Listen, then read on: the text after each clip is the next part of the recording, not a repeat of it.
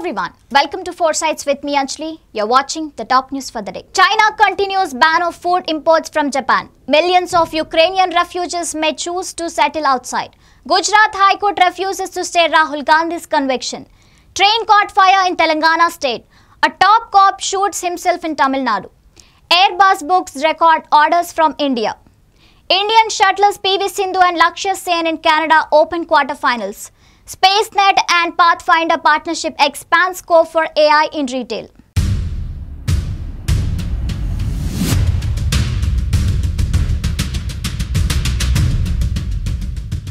China maintains ban on food imports from Japan due to safety reasons post Japan's decision to release the treated water from its nuclear plant.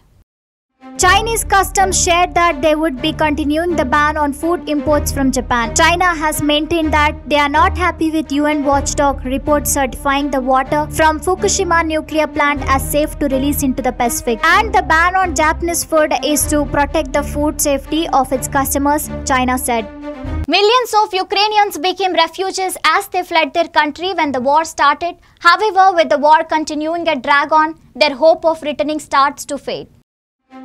According to an UN report on refugees in February 2023, there are nearly 5 million internally displaced people within Ukraine. With continued hostilities between Russia and Ukraine, insecurity and destruction of their homes, their return to home look more bleak than ever. At least a third of Ukraine's population is forced to flee their homes, and more are looking at finding their future outside Ukraine. As the population of Ukraine is shrinking by 1/3, the industry faces severe labor and workforce shortage. Gujarat High Court refuses to stay Rahul Gandhi's conviction in defamation case and has deemed trial court order as proper.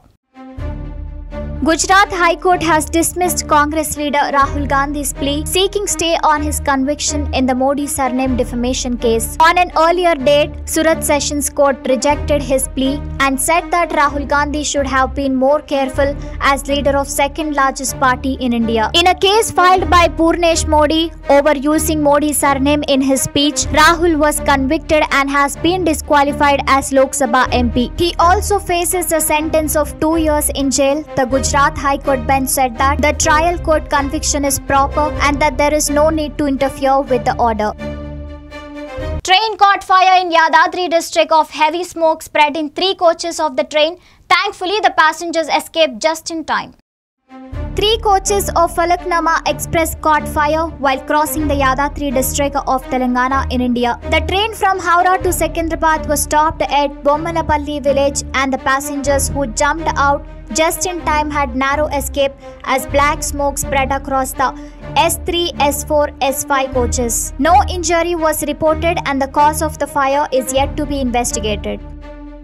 A top police official shot himself and died during the early hours this morning at his home in Coimbatore in Tamil Nadu state of India.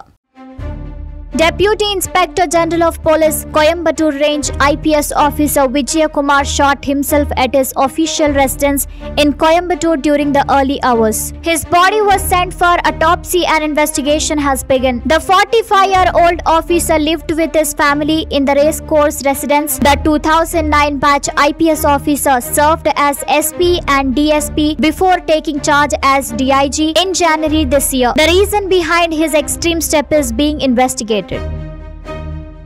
European plane maker has backed record Airbus orders thanks to spike in demand from India. Airbus has booked record orders from India that stood at 1,080 aircrafts in the first half. The company said it delivered 316 jets so far and is targeting 720 deliveries this year. In an official announcement, Airbus confirmed that it booked orders for 500 jets from Indigo and 250 from Air India. This is said to be a part of the efforts by India in the world's fastest growing aviation market, and Indian airlines are taking steps to keep pace with the demand. Global fintech company SpaceNet has partnered with Chennai-based AI firm Pathfinder Enterprise Solutions, and the merge is expected to revolutionize the retail sector in India. It is great news for SpaceNet shareholders as well. The current value of stock is Rs 15.60.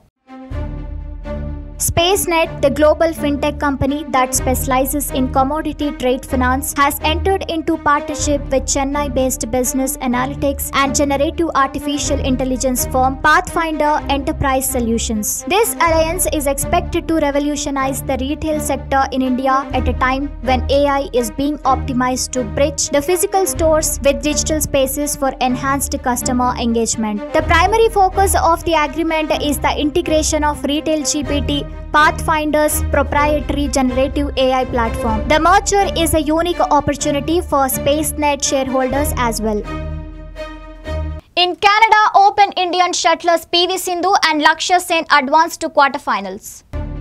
The world number 15 in Badminton Federation rankings PV Sindhu clashed with world 16 Natsuki Nidaira of Japan, the match she won taking her into the quarterfinals. The two-time Olympic medalist will play number 45 Gowa Fang Ji of China in the quarterfinal. Lakshya Sen won over Brazil's Igor Coelho in his pre-quarter match. He will be facing Belgium's Julian Kargi in the semi-final match. Thank you for watching 4 Sides with me, Anjali. See you all again with latest updates.